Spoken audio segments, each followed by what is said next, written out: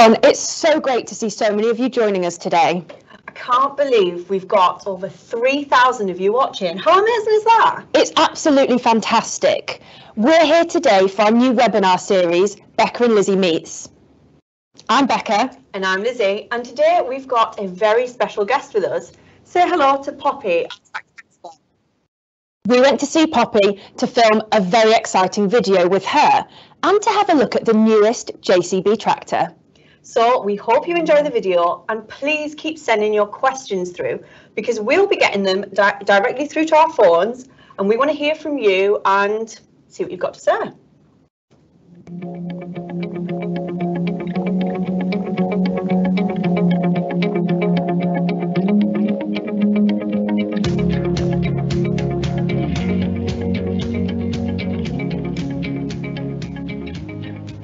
Hello everyone, we're Becca and Lizzie. I'm Becca. And I'm Lizzie, and today we're here on the JCB farm to see the latest tractor. Look, we need your help to learn about this tractor and also how it links to STEM subjects. But Becca, what is STEM? Well, STEM stands for science, technology, engineering and maths, and these subjects are very important when it comes to agriculture.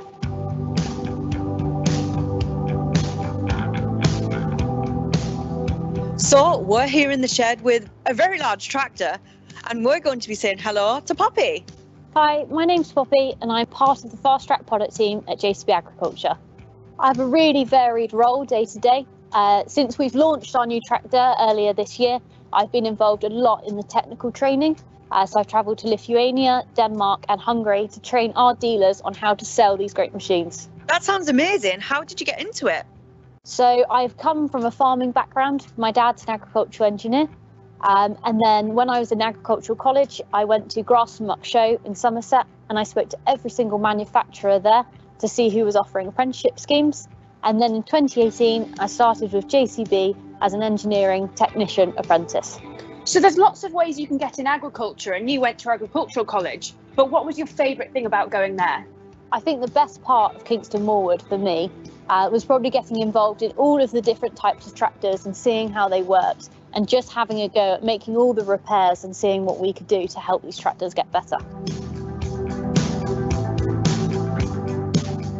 So we're here with the Fast Track 4220, one of the 5 models in our range. So let's jump in the cab now and have a look at some of our best features. So farmers and tractor drivers spend a lot of their day in the cab. So we want to make this a really comfortable farm office for them. And part of this is how we developed our new armrest to make it as comfortable for the drivers as possible. So our joysticks fall easily to hand, so no one's having to stretch or reach too far for any buttons. And we can set up this environment exactly how we want it. For example, we can drag and drop on our screen to highlight these hydraulic spool controls to the colours that we want them to be. So we've also integrated GPS systems into our new Fast Track cabs. This allows farmers to drive around the boundary, around the hedges of their field lines, and create a map of the field, which will then make the tractor drive itself on straight lines up and down, so it never covers the same area twice. The Fast Track is really easy to drive, like an automatic car. So there's 3 ways of making the machine go forwards. We can either use our foot pedal, like in a car, and we'll pull away. We can push forward on our joystick to pull away. Or if we want really fine speed control, we can tap our joystick right and use this thumb roller here in the middle to make really, really precise adjustments. So a top tip, maths, computing and science have all been a huge part in developing the systems that we've just seen. So Poppy, it was great to see inside the cab and also how much technology is being used in there. But is there anything outside the cab we can have a look at? Sure, there's plenty we can take a look at now. So Poppy, what's the first feature? As you can see from looking at the Fast Track, it's a bit of a different shape than most tractors. And this is because our cab is centre mounted, so it's right in the middle of the machine. This creates this space here at the back that we call the rear deck, and this is an additional place to mount implements. A popular choice for this is either fertiliser sprayers or cranes. Not only does this create this space at the back, It also makes for a far more comfortable operator environment as the cab and the driver's seating position is not over an axle. What's this big thing in here? So this is the machine's self-leveling hydropneumatic suspension. And that's basically just a posh way of saying whatever the machine's doing, whatever's mounted on the back, on our deck or here, the machine will always stay level and keep the operator comfortable. And while we're here, these are some big tyres. What's so special about them? So another thing that's different about the Fast Track compared to conventional tractors is that we have four-wheel steering. This makes our machine really nimble and manoeuvrable in the yards or tight spaces because the rear wheels steer as well as the front wheels, so we've got a really tight turning circle. Wow. Amazing. So on top of all of the great features we've already seen, both outside the machine and in the cab, the clue is quite literally in the name Fast Track. So this, the JCB Fast Track, is the world's fastest production tractor, and this machine can reach speeds of up to 60k. So this means far less time on the roads and more time in the field growing our food. That's just what we want to hear. Can it also help the planet? So going back to those features we spoke about in the cab of the GPS system, and then the fact that we've got four-wheel steering, we can utilise what we call twin steer GPS. And this is unique to the JCB Fast Track because we can steer both axles of the machine independently to keep the machine and the implement going in a straight line and causing less damage to the soil. Well, all that's left to say is thank you so much, Poppy, for taking up your time to talk all things JCB. And if you have any questions for Poppy, you'll be able to ask them very soon. But for now, it's goodbye from us and see you soon.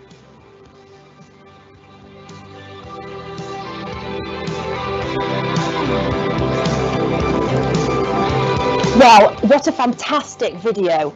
And we've seen that you've asked a lot of questions throughout it, and we're looking forward to seeing what Poppy has to answer. Should we see what the first question is? Let's do it. So the first question we've got today is from Year 5 at Roadheath School. And the question is, do you need a different licence to drive a tractor? So when you're 16, you can get a specific licence to drive a tractor on the road. And then when you do your car test at 17 or older, that will cover you for your tractor too. So you can drive a tractor on the road up to a specific weight. Amazing. Well, Lizzie and I have both driven tractors, and maybe we'll see you guys driving one in the future. That would be really fun, wouldn't it? Shall we see what the next question is? Yes, so this is another one actually from Roadheath, and someone there has asked, how much can you use a tractor every day, Poppy? So tractors are really versatile, and that's what we like to push at JCB with the Fast Track, that you can use our tractor all day and all seasons. As it's got so many ways to use the different implements across the farm, we make sure as well that our tractor cab is really, really comfortable, because in the harvest season, some farmers can be sat in their cab sort of 12, 18 hours a day, and you don't want to sit in an uncomfy seat for that long. So we make sure our tractors are a really nice place to be. And we saw that in the video with where the cab was positioned on the tractor as well. But have you got any more questions, Lizzie? Well, we do. We have a lot coming through, so thank you so much, everybody. So this one is from Class 1 Broadtown, and it is, how big are tractor engines? So tractor engines are very big compared to cars. So if we look at our 8000 series tractor, for example, that's 330 horsepower, and that's a 6-cylinder 8.8 litre engine. If you think about that in comparison to my car, which is just a little small hatchback, that's a 1.6 litre engine. That's Wow. amazing, isn't it? Well, we've got another question from Dunamore Primary School. And this one, Poppy, is what's your favourite tractor? Now, people definitely have their favourites, don't they? And I am very, very biased to JCB, of course. And my favourite tractor is one you've just seen in the video. So that's the Fast Track 4220. That's the biggest tractor in our smaller range, and it's a really, really manoeuvrable and versatile tractor. Like we spoke about in the video, it's four-wheel steer, so it's great for in tight spaces and coming out the fields. It's really comfortable, like we just said, and of course, it's really fast. Amazing. So I think we saw in the video how much Poppy loves her job. But the question that we've got here is, what do you love most about working at JCB? I think my favourite thing about working at JCB is the people. So we get a lot of chances to go out on farms with all of our machinery, whether it be tractors, telehandlers, diggers, as we do the full range, and we get to go out onto the farms and see what difference these people are making and how our food is grown, which is really important to know where these things come from. Definitely, and I think it shows that there's more jobs than just being a farmer as well. You know, there's all sorts of skills that you can use in agriculture. Lots of different career options. Absolutely. Now, we have another question about your job, Poppy, and what inspired you to start working there? So I come from a farming background down in Devon. So I've always grown up around tractors. My dad's an agricultural engineer, so there's always tractors around our house. And then I joined Young Farmers at 14, and that had a huge influence on me in the career path I wanted to take. And then I went to an agricultural college, as I was saying in the video, in Dorchester. And from there I went on and spoke to as many different manufacturers as I could to sort of look into the pathway of apprenticeships, as I knew that was the road I wanted to take to going into a career, as it allows you to earn money whilst you're learning and get your degree or your qualifications in the industry and get really, really good experience. And JCB offered me an apprenticeship as a level 3 engineering technician. So I did that for 3 years and then came off scheme and went into my job in the fast track product team. I think that's great that you came from a farming background, but I think it's also really important to say that actually you don't need to be from farming, do you, to be in agriculture? No, definitely not. And there's a lot of people that work in JCB that aren't. And like I was saying about my favourite parts, even if you're not from a farming background, you still have that opportunity to go out there and learn, and they're so welcoming to people that want to know where their food come from and the importance of the agricultural industry. We've had a couple of questions come in about how much you use a tractor. So can you use it every day, or how much do you use it in a day? And we've touched on that, but why is it different depending on different farms? So different farms obviously are doing different things, and that means they have different requirements from their tractors, even from size. So we go from 160 horsepower up to 330. We see those bigger tractors in places more like North America, so the United States and Canada, and then down in Australia as well, where they'll be in bigger, more open fields and working long hours.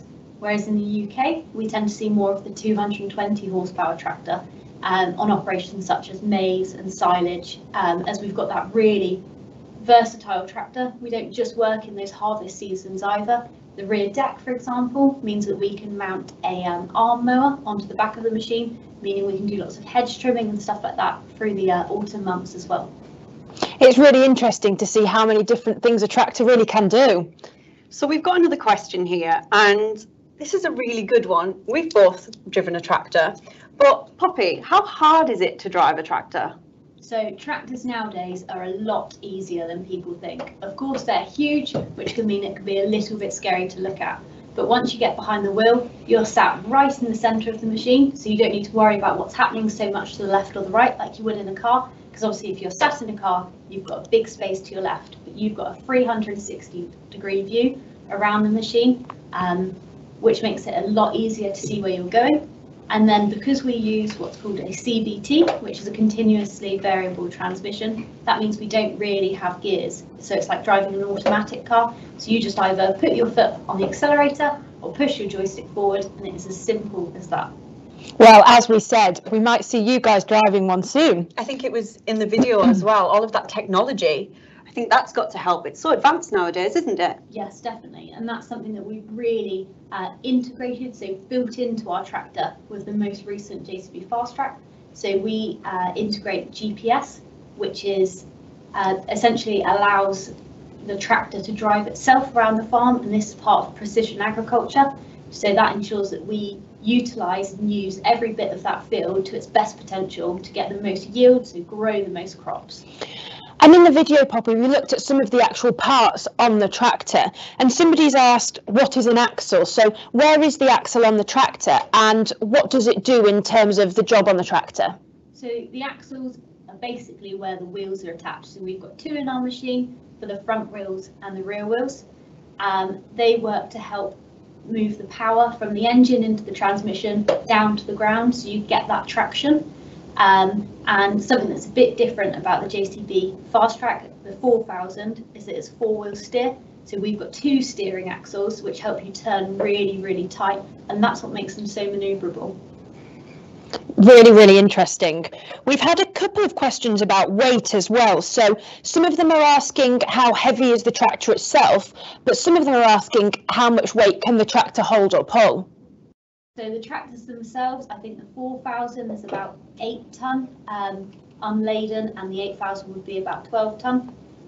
These can both pull a lot of weight, and like we were saying, they're busy all year.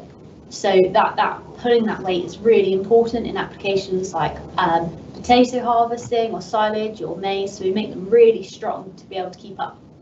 Amazing. So going back to talking about how you got into being a tractor expert, somebody here has asked, what did you have to do to get into the JCB Academy? So I think that's a really interesting question. If the children here wanted to get into tractor driving or anything else in agriculture, how could they do that?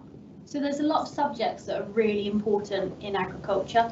I would say for my own path, it was sort of maths and science, because I took an engineering route. So for me to get into my apprenticeship, I just needed the GCSE grades that fell into the right category for that course. But depending on the level that you want to go in at, we also offer degree apprenticeships. So if you want to come out of your sixth form or your college and go into the course, that's an option too. But STEM subjects as a whole, so that's science, technology, engineering and maths, are all really, really helpful when going into the agriculture industry in such a huge range of jobs. I think that's great to hear. So whatever your interests are, whether that be science or, you know, if you like the creative subjects as well, you can find a career or a job that you really, really love in agriculture. Absolutely. We've had another question, Poppy, about some of the parts on the tractor, and this one's about tyres. Now, we saw the tyres in that video and they are really, really big. Why do they need to be so thick?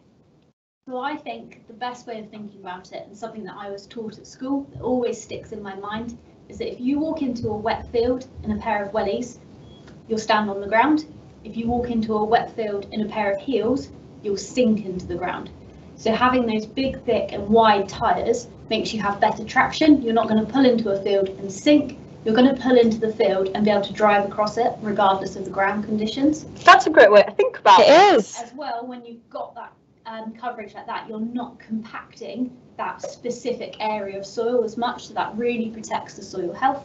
And that's really important because when you go out and if you seed any crops or grass, they need the soil to be broken up enough that they can root down in and get a good hold on the ground for when they grow. Whereas if the ground is compacted, the roots aren't going to be able to travel as far. Really, really interesting. And again, we're seeing how some of the technology and features on a tractor are really helping the environment. So we've got another question here, and this is quite a fun question. How many people can you have sit in a tractor cab?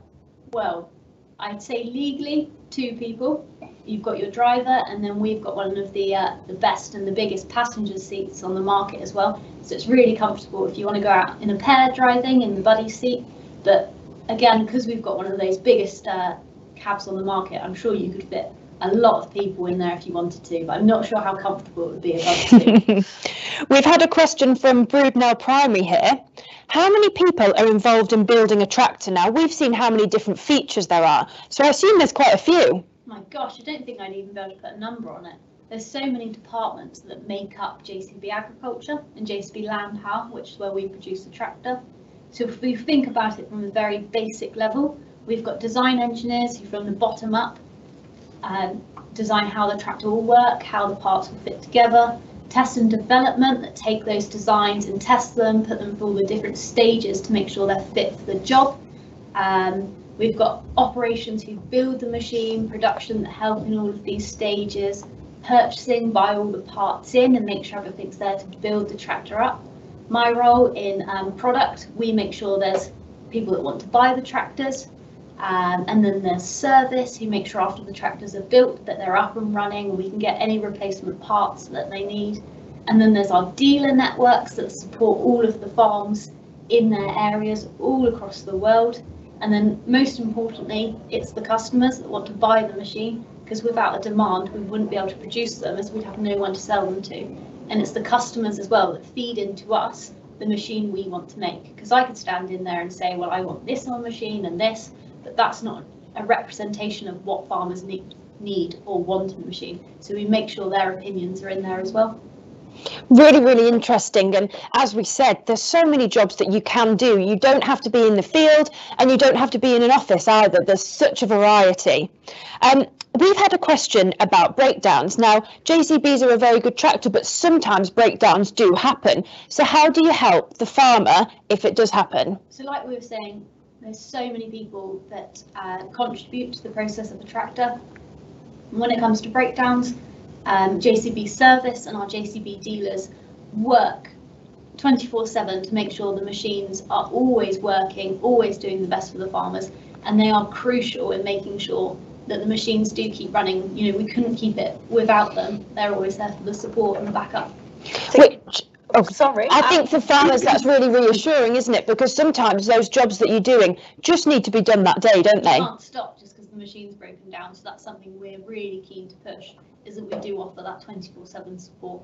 I think that's also reassuring from maybe the children's perspective, that they're going to get their dinner on their plate and have lots of amazing food because of this, so stopping us from breaking down.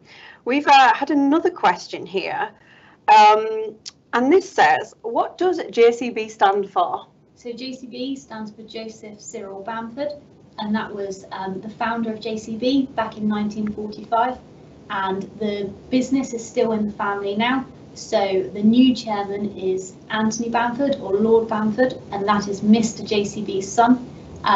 And JCB is one of the biggest privately owned companies, and it really keeps it in the family, and the family values are present throughout the whole company, as we have the customer at heart. So every decision, like we were saying, is made with the customer in mind. We have a sense of urgency, which makes sure, like we were saying again with the service, that we do everything possible to keep the machines running.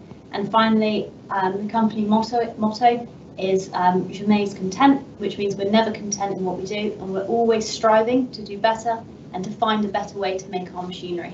Well, I think that's really interesting, because we've had a question saying, why do you need so much technology to drive a tractor? Well, you don't really, because some of the older ones didn't have all the new technology, but it's about what this technology does for the environment and farmers and ways of working, isn't it? Yeah, and also as you think about it, we've got such a growing population at the moment. I think we reached 8 billion people on Earth a year or so ago. So that's more mouths to feed, but we've got sort of the same amount of farmers in the UK, so they've got to do more, grow more, produce more to feed all of these mouths. So as easy as we can make it for them to operate the machines, the easier it will be for them to grow all this food for all these people. So we've had a really interesting question here, and I think it's very relevant because it has just been Christmas. Do farmers use tractors when it's snowing? Absolutely, and that's something as well that we offer at JCB. So we don't actually only produce our tractors for farming. We also produce a range of orange tractors, which we call utility spec, and they've got a special type of tyre that's a bit more similar to the tyres you'd have on your car, and they allow it to operate on the roads to make sure they do snow clearance. So we can sell fast tracks with snow ploughs and snow clearing and snow blowing equipment. So it sucks the snow off the road and over the hedge so people can keep driving. Brilliant. That's really, really good. And I guess it just keeps the show on the road, doesn't it, when we're talking about making sure that we can keep producing the food? Well, I learned something today. So what's the next question, Becca? We have one asking, why is the back wheel bigger than the front wheel? So on the Fast Track 4220, it's actually not. We're one of the only tractors that's got equal sized wheels. But on the 8000 we do, and that's got a slightly bigger back wheel, but a bit less than other conventional tractors, and that helps us get more traction. Brilliant. Interesting. So we mentioned there about technology helping the environment. So we've got a very good question here, and it says, can you get electric tractors? We don't produce electric tractors because we're too big a horsepower. The general trend of the market at the moment is that electric's likely not to be seen above 100 horsepower, but at JCB we do offer what we call our E-Tech range, and that's made up of an electric loader, so a telehandler which helps you move things around the farm or around building sites. We've got an electric mini digger, an electric dumper, and we're always innovating to find better solutions for renewable sources and lowering our greenhouse gas emissions. That's so exciting. It is, and I think the future of tractors will be really exciting to see if the electric ones can get bigger as well. Talking of other things on the tractor, how does the GPS work, somebody's asked, and that's the thing which makes the tractor steer, isn't it? Yeah, so we've got a dome on the roof of the tractor called a receiver, and that essentially receives signal from the satellites up in the sky, which positions the tractor. It knows exactly where it is. You then drive around your fields and that will mark a boundary line. Once that boundary is in your machine, it will plot what's called AB lines, and that basically just breaks your field up into parallel lines, judging by the width of your implement. So then your machine can drive up and down these AB lines, and because the machine can do the maths for you, it means your implement never crosses over the same patch. So then you're not putting either 2 lots of seed or 2 lots of fertilizer in the same place. So it's better for the farmer and better for the yield. That's incredible. It is, and I'm a farmer and I've used the GPS technology at home, and it's amazing that you can just press a button and it picks up a straight line, but it means that I'm less tired at the end of the day too. And we saw all of that technology in the cab in the video. But Poppy, what's your favourite piece of technology in the tractor? That's a really good question, whoever asked that. I think my favourite bit, again, it's something we covered in the video, is the suspension, which is pretty unique to JCB. So we were saying that that's a self-levelling hydro-pneumatic suspension, which essentially works to keep the machine level all the time. And that is what makes the fast track so comfortable at such high speeds. Which is really, really interesting as well, that it's a really unique feature to JCBs. Now, we've been talking about horsepower, and that's the measure of power in a tractor. But what does a horsepower actually mean? Is it actually a horse? That is a good question, and quite a difficult one as well. I don't know the exact conversion, but I should imagine it's, before tractors, it literally was horses that pulled the ploughs, the different implements on the farm. And to be honest, in engineering, we actually use the measurement of kilowatts for engines rather than horsepower. But because farmers are more used to horsepower being a tractor, it's easier to compare to other brands. So we convert it for our literature and our marketing material. These are some excellent questions, everybody. Thank you so much. So we have another one here. Which is bigger, a digger or a tractor? That's a good question as well, because it could be either. If you compared a mini digger to a 8330, which is 330 horsepower, the tractor would be far bigger.